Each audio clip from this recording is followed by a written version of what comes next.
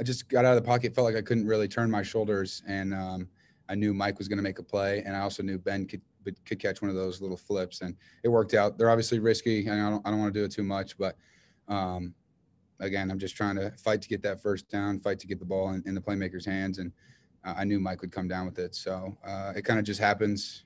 Definitely not thinking about doing it; it just kind of happens. I actually talked about it with Coach Reese, though.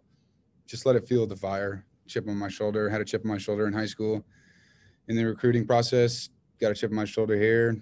Um, Look, I don't know who's writing those. So have they played football or not? I'm not sure. It's just part of it. There's a ton of articles out there that say a lot of bad things about Notre Dame. But again, it doesn't really matter who's ranking at the end of the day. I'm having fun out here playing college football. It's a dream come true. I feel fortunate to be here.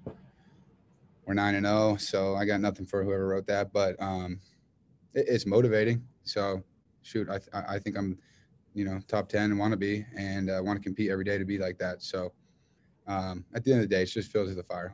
They're doing an unbelievable job this year. I mean, I get to face them every day in practice, and I see it, and I see the potential that group has, and they showed that tonight. And guys stepped up and made plays, and it's a scary D line. So I feel for the other quarterbacks, but they do an unbelievable job of putting teams behind the chains and giving the offense an opportunity. Yeah, it was a low snap, hit the ground. So I lost where my eyes were. I wanted to be looking to the field over to the left a little bit. Grabbed it, and I knew Kyron was protecting to the right. So I didn't think he was going to get out, but he did an unbelievable job, and he did get out. And I just kind of flipped my hips and ran that way. And I just know our guys are going to keep fighting no matter what.